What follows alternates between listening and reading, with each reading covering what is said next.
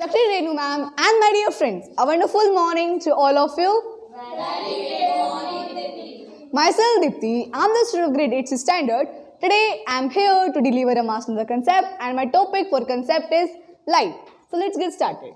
So students, you know that we can see all the things around us, right? We can see the things around us in the presence of light. Now a question arises here, what is light? Light is an energy that gives us sensation of seeing all the objects around us. Okay, in the earlier classes, you have learned about the reflection of light and laws of reflection. We will again study them but in a deep manner. So, first is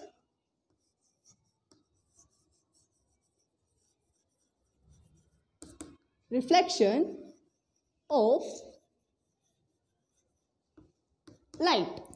Reflection of light means the bouncing back of light from an object to another. Okay, we can understand it by a diagram. See, it is a surface. We can say the mirror. Surface of a mirror. We can name it A, B. Okay, suppose a ray is coming on the surface of the mirror. We can name it as A and we will say it incident ray.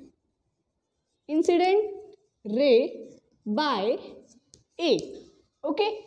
A ray is falling on the surface of the mirror. Then the mirror will reflect a ray.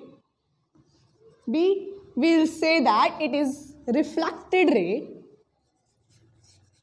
Reflected ray by B. Okay.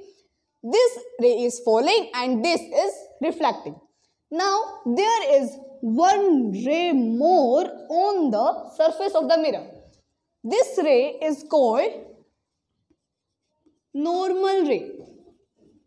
Normal ray means this ray divides incident ray and reflected ray into two equal halves. And there is a law of reflection, that is law of reflection. There are two laws of reflection as you have studied in your earlier classes. See, laws of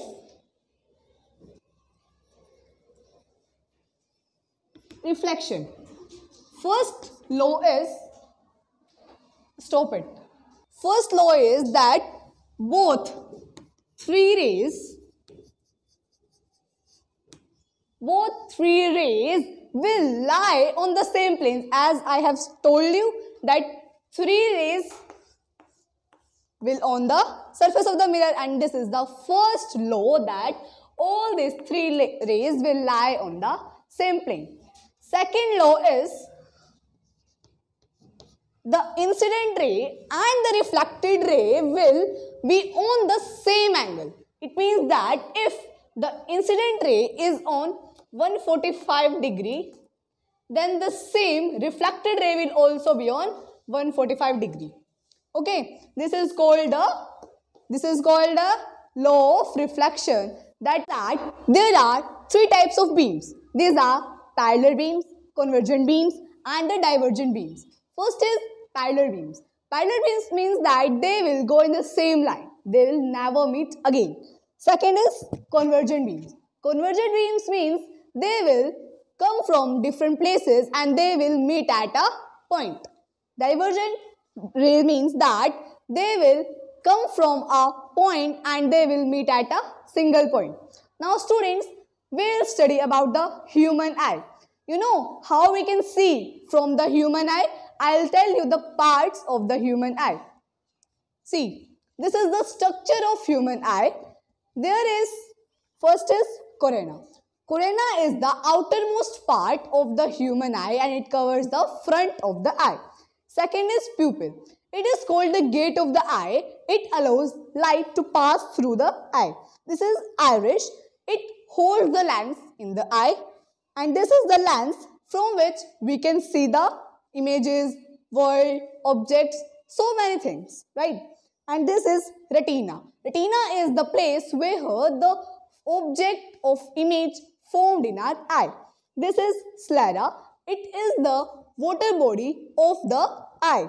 This is called the chloride. It is orange colored, present in the eye. So students, this is the structure of eye. I hope you understand it. Now we will study how we are able to see the objects. In this, we will study about luminous objects and non-luminous objects. What are luminous objects? See, luminous objects. Luminous objects means that the objects which emit their own light. Example, sun. Sun is the natural emitting light. It emits the most light in the world. And moon. Moon is partially emitting light, means it takes its light from the sun and emits. Means it has its own light. Okay. Now second one is non-luminous objects. What are non-luminous objects? Non-luminous objects. Non-luminous objects doesn't emit light. Just like this duster. This duster is emitting light or not? No. So it is an non-luminous object.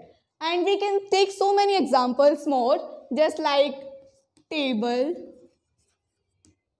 fan. We can add ordinary fan as well. Blackboard. And so on. Okay students, have you got it? Now we will study about the dispersion of light. See, this is called the dispersion of light.